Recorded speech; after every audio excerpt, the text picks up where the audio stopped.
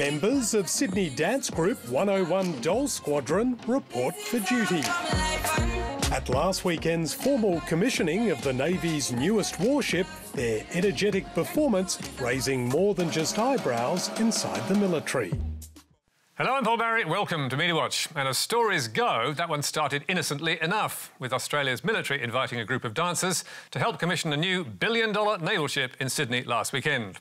The video was then tweeted by the ABC's defence correspondent, Andrew Green, and was a smash hit, clocking up almost 1 million views. So, is it any surprise that come next day, the story of the top brass, the shiny warship and the saucy dance troupe was shaking the nation? Navy's new twerk ethic. The Navy is facing a mutiny of sorts over why a troop of scantily clad twerkers were deployed to the opening of a naval ship. And naturally, the Telegraph's headline writers went overboard with the puns. Navy in rear Admiral saga. Anchors were hay. It's naval warfare. 21 bun salute. Shake your bodie. But it wasn't just the telly that went wild over the 101 Doll Squadron dancers, who are Woolloomooloo locals, where the Navy is based. I love this country. Today's Sydney reporter Gabriel Boyle is following the fallout. Gabby, this was not your normal naval event. And even the Nine political editor was strutting his moves. Go. Oh, gosh, I've got to stand on the chair. Oh, there you go. Oh, he's got... And where did everyone get their footage? From the national broadcaster, of course, which showed a bemused Defence Chief Angus Campbell sitting through the naval display. So too the Governor-General, David Hurley, and the Chief of Navy, Mike Noonan. But were all the top brass actually there, watching the dancers? Answer, no. Issuing a statement, the Department of Defence made clear... The dance was performed prior to the arrival of His Excellency the Governor-General, Chief of Navy and Commander Australian Fleet. And a statement from the Governor-General, read out here by Sky's Andrew Clarnell, also confirmed this. The performance occurred before the Governor-General arrived. The presentation of the video to suggest otherwise was disappointing. Whoops. So, were any of those dignitaries there and watching? Answer, yes.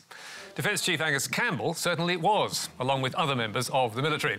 So, did an ABC journalist or editor just get mixed up about who was watching and who was not? Who knows? But the video has now been recut to take out the Governor-General and others who were not there for the performance. And the ABC has apologised, adding... The video should not have been edited in that way. No kidding. And if you look at the raw footage, which an editor must have done, it's obvious the Chief of Navy and the Governor-General were never watching the dancers, because they arrive well after the dance is finished. And that shot of the Governor-General on the chair looking attentive shows quite clearly he's listening to official proceedings at the time, with no music to be heard. Same goes for the Navy Chief. All in all, a bad look for Auntie, as the PM pointed out. To suggest the Governor-General or others were in attendance there in that way, I think was very dishonest. And to add insult to injury, the ABC even copped a serve from the dancers themselves, who released a statement slamming what they called the ABC's deceptive editing and naughty camera work. We found this very creepy and reflects more on the ABC's camera operator and their need to sexualise these women and their dance piece for their own gratification.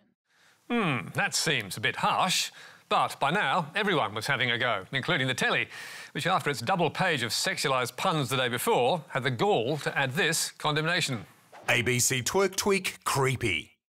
So, was the ABC deliberately deceitful, as some critics suggest? We reckon it was a cock-up, not a conspiracy. A stupid, sloppy mistake that could easily have been avoided.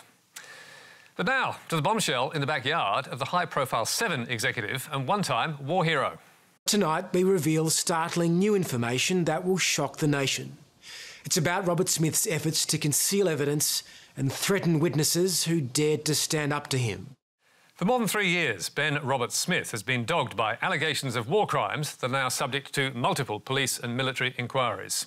The former soldier denies all claims against him, but last Sunday, Nine's Nick McKenzie used 60 Minutes to drop another bomb, revealing shocking photos of obscene acts by some SAS soldiers, including a Ku Klux Klan outfit at a celebration on base, plus the corpses of dead Afghanis interfered with in battle, along with new allegations that Robert Smith organised letters and text messages to intimidate witnesses and allegedly, literally burying evidence. There's a bizarre opening scene to this story of national shame. A backyard in Queensland's Sunshine Coast and a child's pink lunchbox filled with computer USBs containing graphic evidence of appalling conduct. A former soldier digs a hole and buries his secrets. The buried lunchbox was an attempt at a cover-up, Mackenzie claimed, and it raised, quote, questions about whether Ben Roberts-Smith has sought to undermine Australia's justice system. And if he has, why he's gotten away with it. Mackenzie's latest blockbuster doubled the stakes in a battle to be decided in the federal court in June, when media titans 7 and 9 will square off against each other with millions of dollars and reputations on the line. Robert Smith, who's now Managing Director of 7 West Media's Queensland operations, was denied the opportunity by 60 Minutes to respond in the programme. But next day, 7 News had him hitting back and denying all the allegations. In a statement, the Channel 7 executive said last night's 60 Minutes story was a means of intimidating him into not proceeding with a defamation claim against the Nine network. He said the allegations are not supported by evidence. 7 and its Perth-based newspaper, The West Australian, did report the allegations, but both framed the story in terms of Robert Smith's fierce denials. While on 9, Nick Mackenzie raised the stakes again, telling Today, all through this scandal, Ben Roberts-Smith has said publicly he's supporting the authorities who are investigating him actively. We now know that is a lie. He deliberately, with absolute intent, sought to conceal evidence. Mackenzie has been investigating Robert Smith for years and first accused the VC winner of breaching the rules of war in August 2018 in a story written with David Rowe and former Four Corners reporter Chris Masters, alleging bullying, intimidation and his involvement in small SAS teams suspected of the abuse of unarmed civilians and the use of force that goes well beyond what is acceptable in the theatre of war. Not surprisingly, Robert Smith sued for defamation. And as 60 Minutes revealed last week in this secret recording, vowed to get even.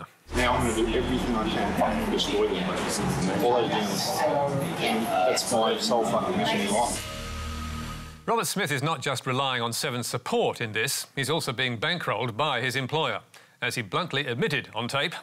I'll be able to keep paying for what I'm paying for. Very good. And that's why now they're shooting, so I've got to realise it's fair to run his bank now and do it. Kerry is Kerry Stokes, war buff, billionaire owner of 7 West Media and Ben Roberts-Smith's biggest supporter. Not only has Stokes kept Robert Smith on the payroll as a senior executive, he's dug into his own pocket to fund his defence. 9 reported last week that $1.87 million of 7's money had been loaned via Stokes to Robert Smith to pay for his private legal expenses, while 9 reportedly faces a bill of $3 million to defend the case. So, can 9 defend its reporting? And will Mackenzie's dramatic new claims help or hinder their case? 9 will plead truth as its primary defence, and in a key decision earlier this month won the right to beam witnesses in from Afghanistan. 4 Afghan nationals who allegedly witnessed an incident in which a man was said to have been kicked off a cliff and shot dead by Australian soldiers will be allowed to give evidence from overseas in the defamation trial brought by SAS veteran Ben Roberts-Smith. But 9 may have to fight to get all its new evidence admitted. University of Western Australia Law School lecturer Michael Douglas told us, there may be yet another interlocutory squabble over the admissibility of the new material and how it should be treated in light of its national security significance. Meanwhile, lawyer Michael Bradley says Robert Smith could claim further reputational damage from the new reports and use them as evidence of malice to support a demand for aggravated damages. It's two-edged for everyone, but in the end, the whole case will boil down to a single question. Does 9 have the evidence to prove, on the balance of probabilities, that Robert Smith murdered Afghan civilians? Everything else is theatre. Theatre and pride, as Michael Douglas says. The stakes are high. Apart from money, each side seems to have a lot of pride on the line. Emotional cases like this buy lawyers their holiday houses. Robert Smith also has the task of winning back his staff. In another of those taped conversations, the former soldier gave a scathing assessment of fellow 7 executives. No one knows how to plan in Sydney. These are the people that are running this business. They don't know how to plan. There are some really good people that I've worked with, just not many of them above me. Robert Smith has apologised to 7 staff for those comments and, somewhat remarkably, 7's Kerry Stokes has continued to stand by him, as he's done from day one. So, 7 is sticking by its man and 9 is standing by its stories. The blockbuster legal battle begins in early June. But now, to a familiar theme in the tabloids and the push to cancel an Australian icon because the name is offensive, aimed this time at Australia's favourite party treat. Fairy bread is the latest snack to come under the cancel culture spotlight, with a new Change.org campaign declaring that the term fairy has been used to belittle and oppress others. From now on, the Change.org campaign suggests we should all be calling it party bread, as the New Zealand Herald reported, for the sake of countless marginalised Australians. And thus did the fuss begin, with FM radio presenters around the country picking up the headlines and pressing the outrage button. I think now the world has officially gone mad, if it hasn't done so already. You're kidding me, right? What, aren't the kids allowed to fantasise anymore? Oh, it's gone mad, bonkers.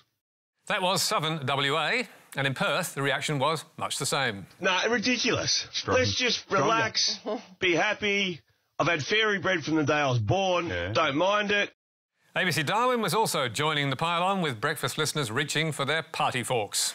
Text says, who can be offended by this and who identifies as a fairy? Members of Change.org, please get a life. Another says, totally ridiculous. Rename fairy bread, how pathetic. Get real and do something constructive. And arriving late to the pity party was 3AW's drive host, Tom Elliott. Cancel culture, it is real, it is in our lives, it is stupid, but that doesn't mean it's not here. But was the push to cancel fairy bread ever serious enough to merit such outrage? Well, no, because if you bothered to do 10 seconds of research before joining the pile-on, you would have heard the alarm. First, the petition was started by a woman called Alexis Shays, who claimed to be a self-made activist, gym trainer, homeopath with a background in chiropractic, who, despite what people say, was not fired from her job. Yes, seriously. And a quick check of her Facebook profile would have showed she's a saleswoman at a furniture store who has only 6 Facebook friends and believes pasta is murder. And if you then Googled her name, you'd have found that Alexis Shays is a type of sofa, which is why Matt Johnson at 10 News First tweeted, "Come on, news.com.au, this didn't require much work to fact-check." Unsurprisingly, the news.com.au story has now been taken down and their shame has been buried. But if they'd tuned into 2GB 9 days earlier, they could have saved themselves all the embarrassment, because Ms Shays was roundly sat upon by 2GB's Ben Fordham.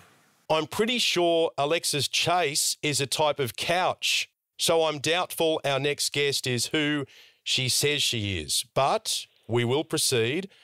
Alexis Chase, PhD, good morning. Hello, Ben. I don't appreciate the way I've been spoken about just then. It's a scam, Alexis. I noticed the first 4 people to follow you on Twitter are the Chaser Boys, Craig Rucastle, Jules Morrow, Dom Knight, and the Chaser account.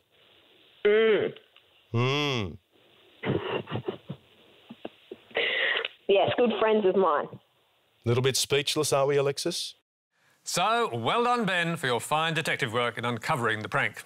Shame that fairy bread correspondents at other media outlets clearly don't tune in to Sydney's top-rating breakfast show. And that includes Ben's colleagues at 3AW. And finally to more serious matters, with the US media in the crossfire after Minnesota police shoot another unarmed black man. An officer shouts, warns she'll tase him. But she fires a shot from her gun instead. The killing of Daunte Wright has seen Minnesota's main police centre besieged by protesters. We have National Guard and Brooklyn Center police pushing back hundreds of protesters block by block. Debris is being thrown right now, and they're moving them out. They're moving them out. And with crowds fighting tear gas with fireworks, the media has found itself stuck in the middle, copping pepper spray, beating with batons, forcible arrest and rubber bullets from the police, like this video cameraman. Which left Star Tribune's Mark Van Cleve with a badly broken finger. Or they've been getting on the wrong end of abuse from the protesters. Now you can see y'all be twisting up the stories. You want to talk to me? Do you want to talk to me? Okay, cool. No, don't take my mic, but we're cool. Okay. What's your name? What's my name? My name is my name.